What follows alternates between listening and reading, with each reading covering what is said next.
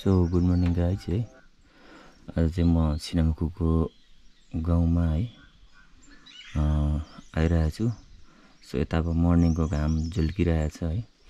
यो जङ्गलमा चराचुरुङ्गीको आवाजहरू, थरीथरीको चराचुरुङ्गीको आवाज र भालेको आवाजले गुन्जिरहेर चाहिँ एकदम मनलाई शान्ति भइरहेछ। सो आज तपाईँहरूलाई म यो छिनामखुको बारेमा एक्सप्लोर गरेर देखाइदिन्छु होइन, जहाँ चाहिँ मेरो बोजू होइन, मेरो आमाहरूले चाहिँ होइन, मेरो छेमा उहाँहरूले चाहिँ आफ्नो बाल्यकाल बिताउनु भएको थियो। त्यो ठाउँलाई आज एक्सप्लोर गर्दैछु।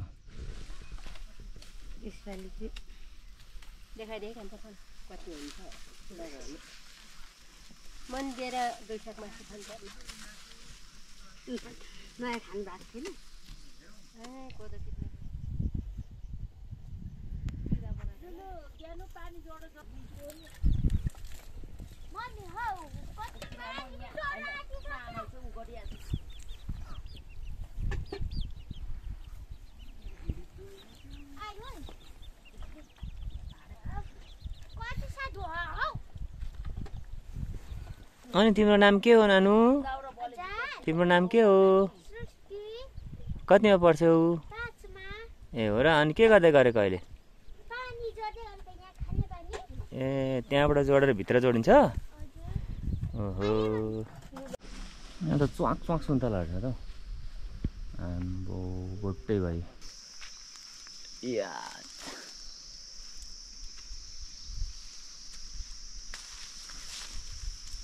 सो बोटमा आउनुको फाइदा चाहिँ यो छ होइन, दुईवटा सुन्तला लिइसकेको छु तर किरा परेछ है।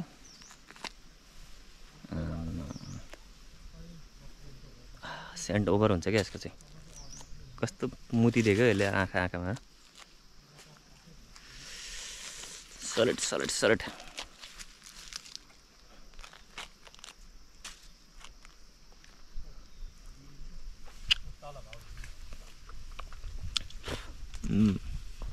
दामी।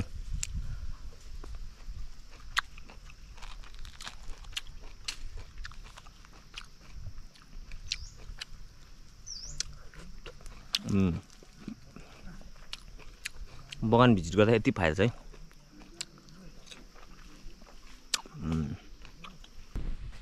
यो ठाउँ चाहिँ पहिले हामी हिँड्दै आउँदाखेरि होइन, हिँड्दै आउने मूल बाटो नै हो। यो घरहरू देखेर मैले चिनेँ नि त, त्यही भएर धारा धरिरहेको छ। दिल्पा है, खावा, छिनामखु। सो तपाईँहरूलाई मैले अहिले बगान घुमाइसकेँ होइन। अब घुमाउँछु म छिनामखु गाउँ होइन। छिनामखु गाउँको सबै जति पनि छ मेरो ड्रोन फुटेजले पनि लिने कोसिसमा। सो गाइज माउला घर है। यहाँदेखि चाहिँ जोस् सबै चारैतिर सेन्टरमा छ नि त। स्कुल त्यहाँ नजिक छ, यहाँ गाविस त्यहीँनिर छ है। लालीगुराँसको बोट यहीँ छ। सो त्यही हो, यहाँदेखि चाहिँ जोस् मजाको लाग्छ है। छिनामखुको सेन्टर पोइन्ट है। यहाँ चाहिँ यस्तो छ घर। सो यहाँदेखि अब हामी जान्छौँ होइन पुरै गाउँ घुम्नु। यहाँनिर चाहिँ वडा कार्यालय है छिनामखुको। त्यो चाहिँ के हेर्दैमा यताको?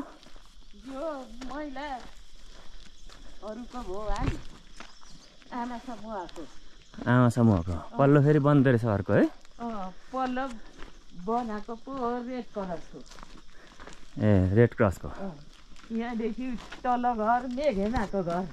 मेघेमाको घर उयो चाहिँ यो चाहिँ पल्लो अशेषको। पल्लो त्यो सोलर लाएको देमा त्यो नवीनको। पल्लो अशेषको दाजुभाइकै। अनि स्कुलमा पनि यस्तो पुन्छ? हजुर। यो चाहिँ के कम्पिटिसन हो? होइन कि स्कुलको लागि बुनिदिएको हो? यो स्कुलको लागि बुनेको। चोया चाहिँ सुकेर फेरि यसलाई आफै बुनिदिएको? हजुर। म खतरा खतरा हो। यहाँ चाहिँ पहिले मामावाला घर थियो है, कोमाको लागि स्पेसली है। कोमा अहिले यस्तो भएको छ, बाटो आएर चाहिँ यो यस्तो भएको छ, सबै मासिएछ होइन। बाटोले सबै यहाँ भएको घर पनि मासिएछ। म पनि पहिले जमानामा आएको थिएँ। अनि एउटा रुख मात्र रहेछ हाम्रो समीरले रोपेको, काङ्गेको रुख। काङ्गिएको बोट के हो त्यसमा? काङ्गियो भनेको काङ्गियो भन्छ। ऊ माथिल्लो घर ऊ त्यहाँ छ। ए ऊ यो छिमेकी घर होइन त? यो डाँडामा आएपछि चाहिँ याद हुन्छ होला त्यो बारीको पाटा है।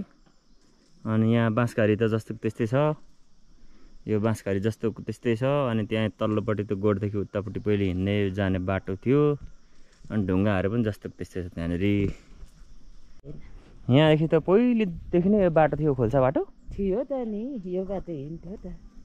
ए यो खोल्सा भएपछि चाहिँ चिन्नुहुन्छ होला। यहाँ अब जस्तो त्यस्तै छ। यता चाहिँ रजापाको खेत हो नि त।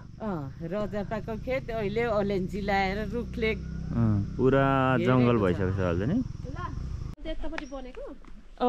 यो चाहिँ पहिला नै थियो कुवाको बाटो जाने अरे, कुवाको बाटो जाने के अरे। यो त कहाँ थियो त?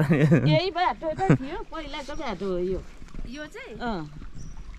अनि यो पर्खालहरू अब जमानामा लगाएको होला हाम्रो जुजु बाजेहरूले होइन, जस्तो त्यस्तै छ। छेङ्गापाले लगाएको पर्खालहरू। ए पुरानो चौतारी, यहाँ चौतारी लगाएको, यहाँ चौरी थियो।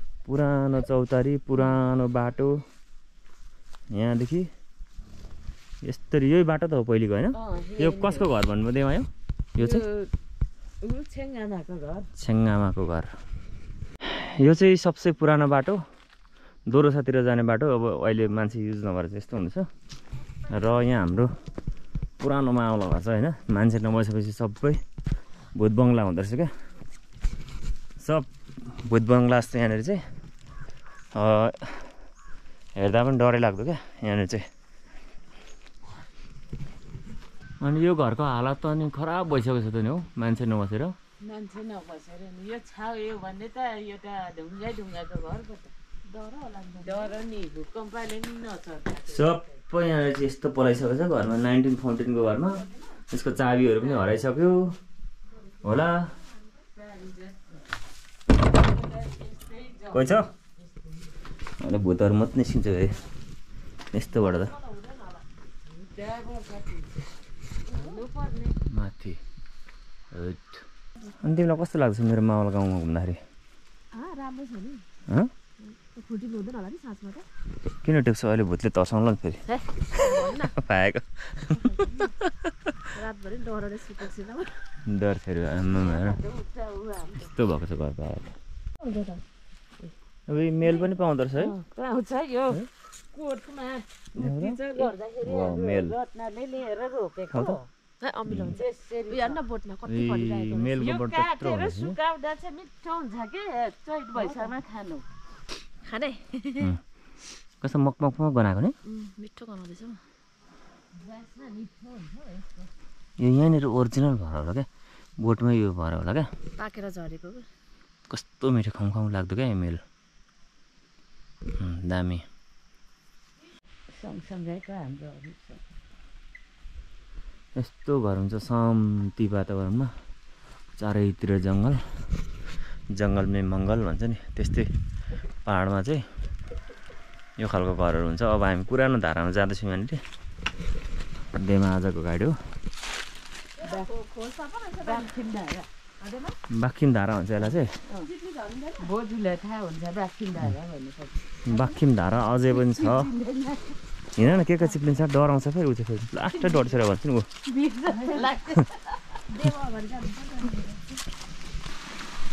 यहाँनिर चाहिँ पहिलाको पुरानो धारा ए बाख्खिम धारा। उहिले कति वर्ष भइसक्यो यो त जमानाको धारा हो। बोजूले बाख्खिम धारा भन्नु भने मात्रै थाहा हुन्छ। नेमा चाहिँ यहाँ बसेर गाइड गर्नुभयो फेरि हामीलाई। यहाँनिर पहिले कम्ती ठुलो आउँथ्यो, धर्र आउँथ्यो यहाँनिर क्या, यत्रो ठुलो अट्टी नअट्टी। पाइपहरू नलगेको भए त मान्छेले यहाँ थाप्न आउँछ नि पानी।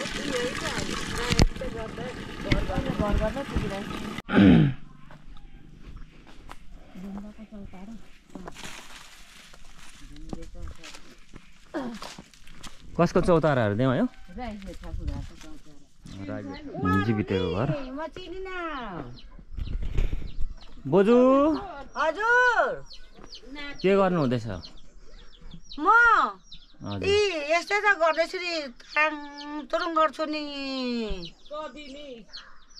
बोजू भनेर भन्नु बुहारी पनि राम्रो रहेछ गोरो न गोरो रहेछ ल ल है मलाई मजाले हेर्दैछु यसो गरेर हेर्दैछु नि आँखादेखि गजक्कै भएको हेरेन फेरि राम्रो रहेछ गाला साला सबै अनुहार राम्रो रहेछ बुहारी पनि ल ल ल ल ल अनि बोजू तपाईँ चाहिँ एक्लै बस्नु थियो घरमा एक्लै त म बस्छु अनि डर लाग्दैन तपाईँलाई एक्लै नलाग्दैन हौ तालामाथि सुत्छु के को डर ल अनि खानासानाहरू चाहिँ कसले पकाइन्छ आफै पकाउँछु नि खानु मन लागेको पकाउँछु नि नलागेको पकाउँदिनँ नि के बोजू तल छोराले झारेको नि बुहारी छोरा झारेको 3 दिन पनि बसिनँ म त्यो म त त्यो गहिरो भित्र त म त एउटै मन परेन र म तपाईँलाई भनेपछि एक्लै बस्नु रुचाउनु हुने रहेछ नि अनि एक्लै त म बस्छु यहाँ तालामाथि सुत्छु तालामाथि अल्गोमा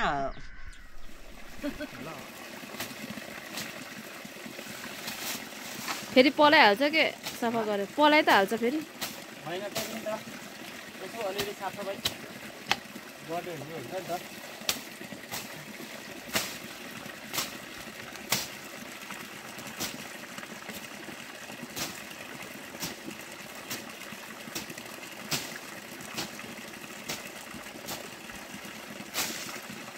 ल राम्रो भयो होइन सफा गर्नुभयो साफसफाइ भयो नि त त्यो चाहिँ छिनामखुको गाईहरूलाई चाहिँ मैले श्रमदान दिएको छु यहाँनिर अनि सिस्ने धारामा होइन यो चाहिँ सबसे पुरानो धारा यसलाई हामीले संरक्षण गर्नु जरुरी छ त्यही भएर चाहिँ मैले एकछिन श्रमदान दिएर चाहिँ यति भयो भने सफा गरेर अलिकति हेर्नु लायकको बनाएको छु है सो एक लाइक कमेन्ट त बन्छ होला छिनामखुको गाईहरू है होइन हिँड्नु नजानेको हो यहाँनिर चाहिँ यार मैले यस्तो बिजोकले हिँड्दैछु हातमा लिडे खुकुरी छ है यहाँ चिप्लेर फेरि लाग्छ कि भन्ने खतरा सिस्नु पक्रेला हौ त्यहाँ हँएर तर्छ के हेर न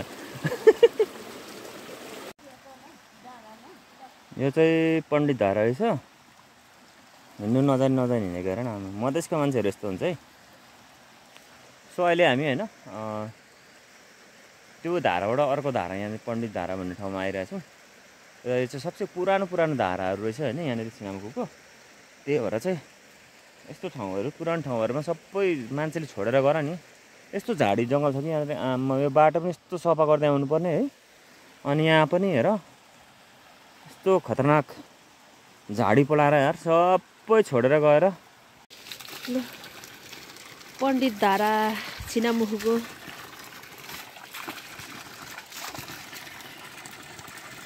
चाहिँ रुख भेन्टा पनि खतरै फलेको रहेछ सुन्तला पनि खतरै फलेको रहेछ है मान्छेलाई होइन सबैभन्दा ठुलो कुरो चाहिँ अब सेटिस्फाइड हुनुपर्छ क्या आफैले आफूमा सेटिस्फाइड होइन अब पान्तले घर होइन बिल्डिङ घरमा बसेर पनि होइन मान्छेले सुख महसुस गरिरहेको हुँदैन भने तर यहाँ यस्तो घरमा बसेर पनि होइन मान्छेले सुख महसुस गरे उनीहरूको एउटा हुन्छ नि त्यो मेहनत पसिनाको कमाइ खाएर चाहिँ होइन आफ्नो लाइफलाई सर्भाइभ गरिरहेछ है यो चाहिँ एउटा नेपालको एउटा विकट ठाउँ पनि होइन खासै होइन तर अब नभएपछि यसरी नै सर्भाइभ गरेर चाहिँ मान्छेहरूले लाइफलाई गुजारा गरिरहेको छ भन्नु अब होइन